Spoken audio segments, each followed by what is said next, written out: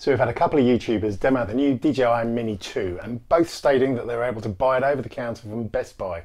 Pretty lucky breaks for two previously unknown channels, and I have to say I think it's pretty fantastic for them. I must admit I'm a little bit unsure if this is a clever new branch of DJI marketing or if it's a genuine fluke that a couple of Best Buys accidentally just sold it early. Certainly other people have gone down to the local Best Buy and seen it on the shelf but not been able to buy it. But either way, the specs and the release date are out of the bag, and I have to admit I cannot wait to get hold of this newly updated little beast.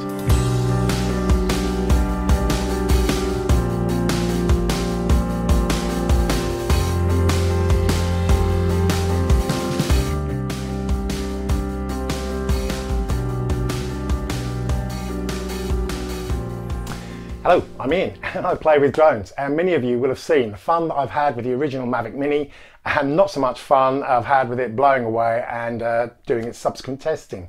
So I've been watching the usual round of excitement that DJI somehow managed to create each time a new model is coming out, and this time it's no different. We can speculate whether or not these were genuine lucky breaks or sly marketing ploys by DJI, but for me I just want to zoom straight in on the best bits of what we now know. First off, release date. A few people have been down to the local Best Buy, had seen it on the shelves, tried to buy it and been told that they're not going to be able to get it until the 4th of November. So I'm kind of guessing that's the release date, and I'm guessing that a few people will be lining up first thing in the morning to try and get it. But way more important for me is now some of the specs that have obviously been released, and the biggest one, the biggest single improvement I see is the use of Ocusync Transmission. This matches the Mavic Air 2 and the 2 Pro, and it is DJI's top transmission technology, has a range of 4 to 6 miles or 6 to 10 kilometers. So this resolves one of the biggest issues we had with the original Mavic Mini, namely severe signal interference when flying around residential areas. But that's not the only issue that the Mavic Mini had. Being blown away by strong wind was another major issue, and a lot of people lost their drone due to that. You all saw the fun that I had, and I've done significant testing on the Mavic Mini over the last year and how it handles the wind. The new Mini does apparently have better wind handling ability now.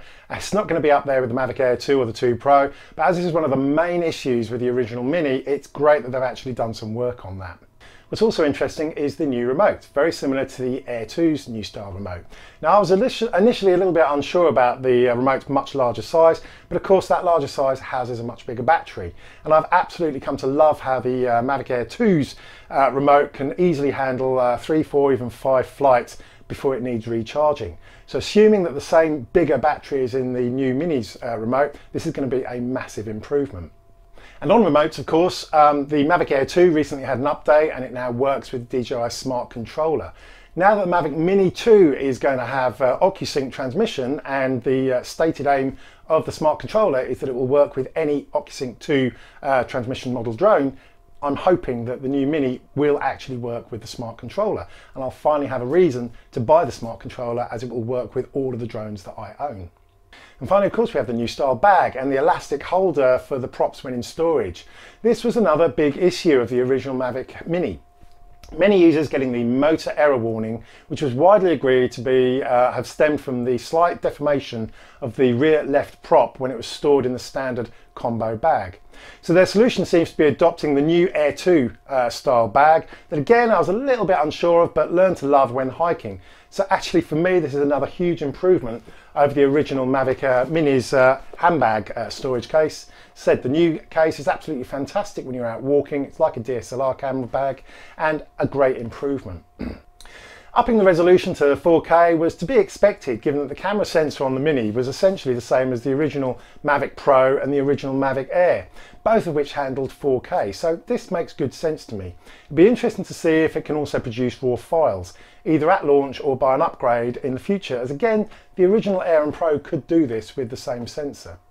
Active track is probably a bit unlikely, but to me, in fairness, I think there's only so much tracking you can do of yourself when you're walking or cycling along, and I don't actually get why active track is such a deal breaker to some people. But you know, feel free to comment below on why it's important to you. In fact, look, feel free to comment below on pretty much anything to do with all of this this media scrum, this media circus that seems to erupt every time a new DJI model comes out. It happens because so many people are interested and so many people watch it. So even though it's not a great way and a lot of people complain about it, it's the way DJI get the excitement going for a new model, and it's worked on me as usual. I can't wait to get hold of this new little beast. I do think it's going to be a significant upgrade on the original Mini.